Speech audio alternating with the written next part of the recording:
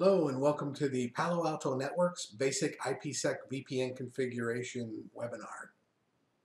What we're talking about here today is a basic IPSec termination on a Palo Alto Networks device. With this, on the left-hand side, you'll see the VPN Peer A. This can either be a VM series software firewall or a hardware-based firewall. All of the configuration that we're going to be talking about will be exactly the same. On the right-hand side, this can be another Palo Alto, can be another some other vendor, or any standards-based IPSec termination. We're going to need to collect some information before we actually start the configuration. The first step we need is decide which ciphers we're going to use between this connection. You need an IKE Crypto set of ciphers and you need an IPSec set of ciphers. And they need to be at least agreed upon between the two locations. So we can't have one being one type of crypto and another type of crypto on the other side. It won't match. The second area that we need is collecting the IP information that we're going to need. One is the remote peer IP address. This is where the IKE session is going to terminate. And then the second set would be the local IP, again, where the IKE session is going to terminate. The last thing we need to do is select a shared key. This is a symmetrical encryption, and we need to pick out a shared key that will be used on both sides of the connection. For our example today, we're going to use AES 128 CBC encryption. We're going to use authentication of SHA-1. We're going to use a Diffie-Hellman group of 2 and a key lifetime of 8 hours for the IKE cipher. On the IPSec cipher, we're going to use an encryption of AES 128 CBC, an authentication of SHA-1, a Diffie-Hellman group of 2, and a key lifetime of 1 hour. The remote peer, the other end of the IKE connection, is going to be 10.00.29, and the remote peer subnet that actually lives behind it is 10.0.1.0/24. Our local IP address on our firewall has already been pre-configured. That where the IKE is going to terminate, and that is 10.02.198. And the local subnet behind our local firewall is 10.0.3.0/24. And our pre-shared key is Palo Alto. Now that we've collected the basic information we're going to need, now the basic steps to actually create that IPSec tunnel on a Palo Alto Networks next-gen firewall is number one, we need to check or create a usable IKE crypto profile. We'll need to create an IKE gateway. We need to create a security zone for the tunnel interface. This is not mandatory, but is highly suggested that we use a separate zone for the IPSec termination to ensure that traffic requires a policy in order to flow. Number 4 is to create a tunnel interface. Number 5 is check or create a usable IPSec crypto profile. And the last step is to create an IPSec tunnel. We'll now move over into the demo section of this presentation. We can show you step by step on how to create this IPSec VPN on an actual Palo Alto firewall GUI.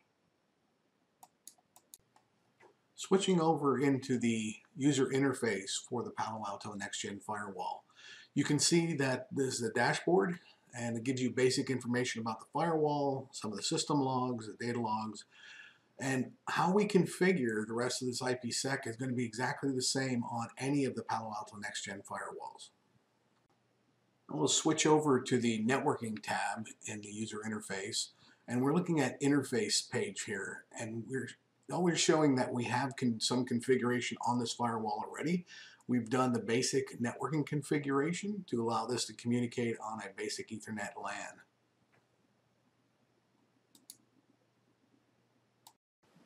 The first step in creating an IPSec VPN connection is ensuring that you have an IKE crypto profile that's suitable for your use. What we have here displayed is the predefined crypto profiles. There's a default, Suite B, GCM 128, and 256. Now, if none of these match up to what you're looking to do, then there's always the capability of doing an add and creating your own crypto profile. So you get the selection of different groups for Diffie-Hellman, different authentication schemes, and different encryption schemes. as well as your lifetime for the keys. Again, these must be symmetrical between the two locations. For our use case, we've decided to use AES 128 CBC, SHA-1 and Group 2 with 8 hours of lifetime. So the default is fine for what we're utilizing here. The next step in the process is to create an IKE gateway. If we come under the networking tab at the top and IKE gateways here, we can see that there are no predefined IKE gateways. These are very specific. So we click down here at the bottom to add. From this point, we can give it a name for this IKE gateway, and let's just call it IKE1.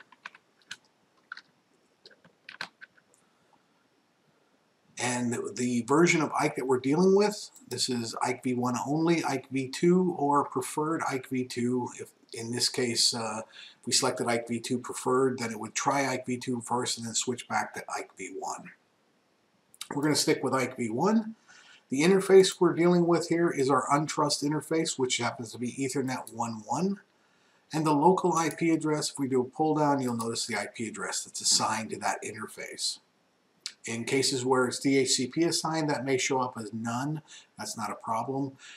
It's just this works out better when there is an IP address onto it. The peer IP address, this is the remote end of the connection of this IKE connection. So it's the peer IP address that's facing this side of the connection.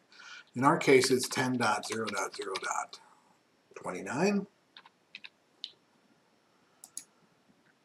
The authentication we're using, this is our pre-shared key or password. And we pick Palo Alto. And again, we have to confirm that, Palo Alto. And for identification purposes, we're going to use IP addresses. That comes up in the request and in the initiation. And we're going to put the local in here, which happens to be 10.0.2.198. And the remote, the peer connection, which is 10.0.0.29.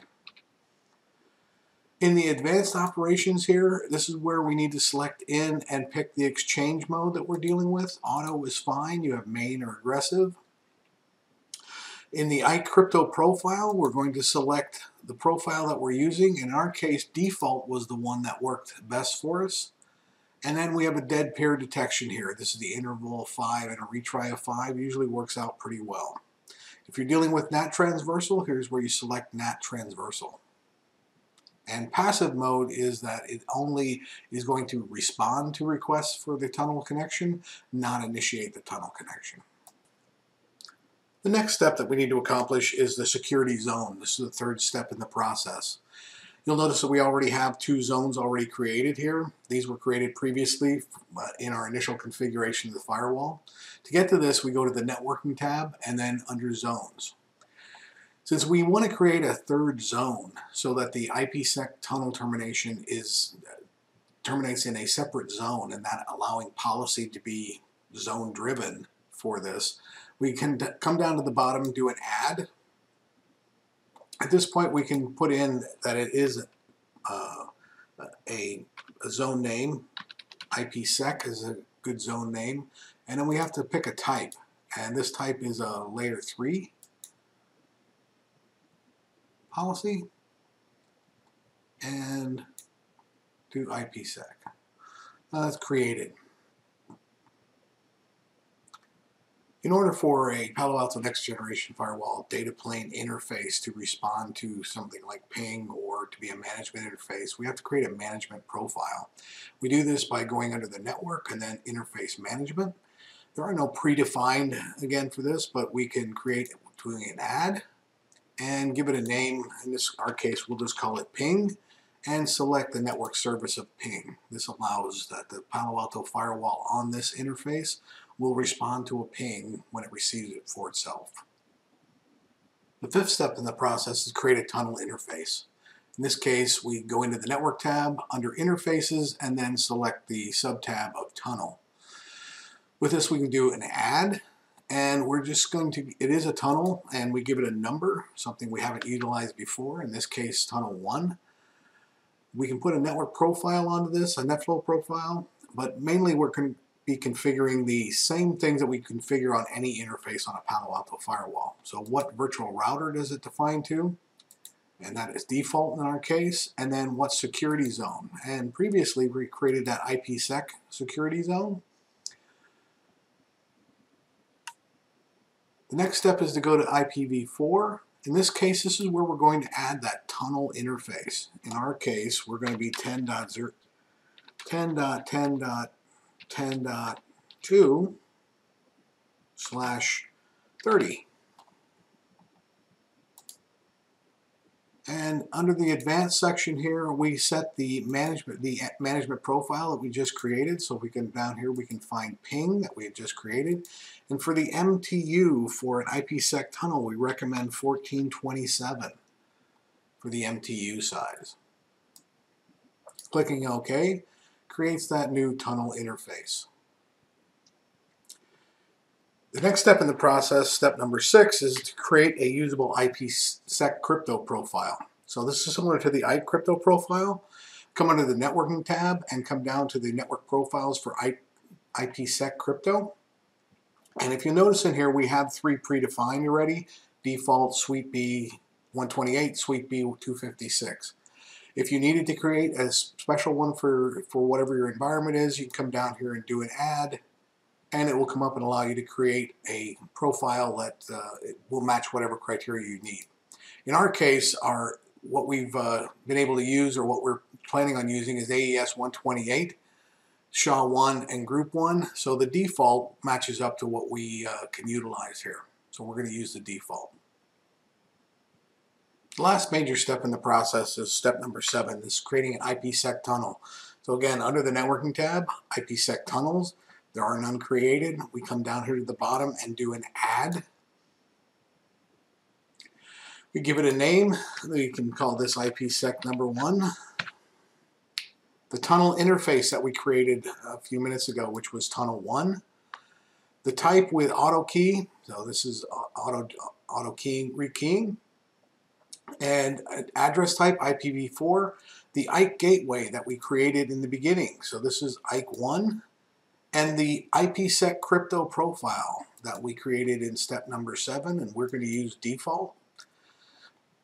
Down here we can click on advanced options. So if you wanted to do enable replay protection or copy toss headers or any of those type of things, that's where it's found under the advanced section. If we click OK, we don't have to worry about proxy IDs.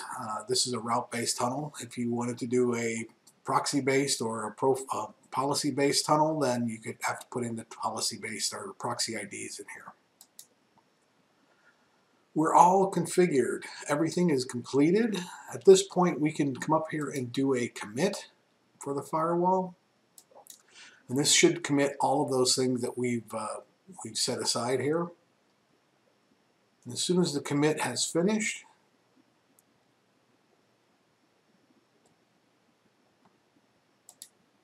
we should see